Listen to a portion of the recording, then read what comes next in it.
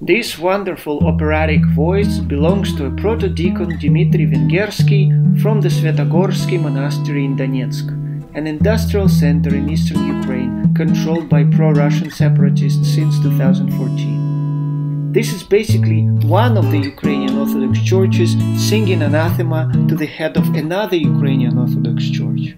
So how many Orthodox churches are in Ukraine and how do they relate to each other?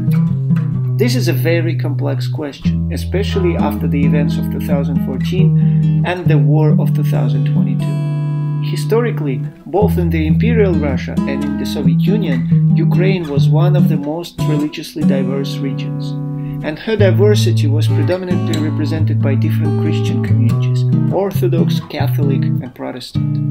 When it comes to the Orthodox Church, since 1686 and until the collapse of the Soviet Union, Ukrainian Orthodox Church was a metropolia of the Moscow Patriarchate.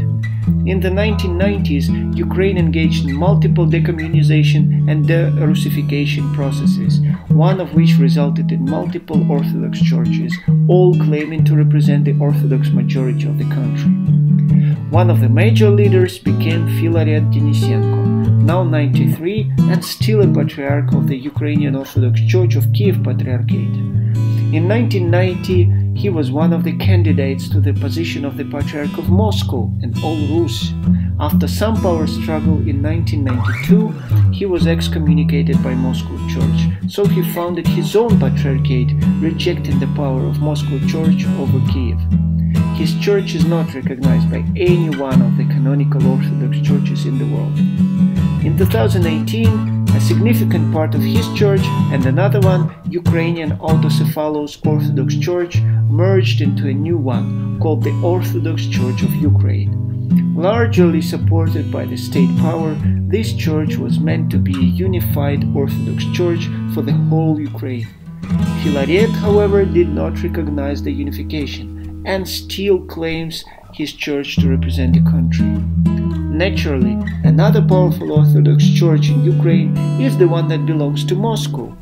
She did not recognize the newly established United Church and even engaged in an open conflict with the Byzantium Church, a formerly mother church to all canonical Eastern Orthodox churches. It is important to note that even though this church is formerly a metropolia of the Russian Orthodox Church, a significant part of it did not support the annexation of Crimea by Russia and nowadays openly criticize Moscow Patriarch for his loyalist position on the war in Ukraine. Before the Russian invasion, most Orthodox believers in Ukraine, especially the least devoted majority, were not much into the differences between the churches and simply attended the one they were used to, liked better, or lived closer. Please like the video, leave a comment and subscribe to the channel. I see you all next time.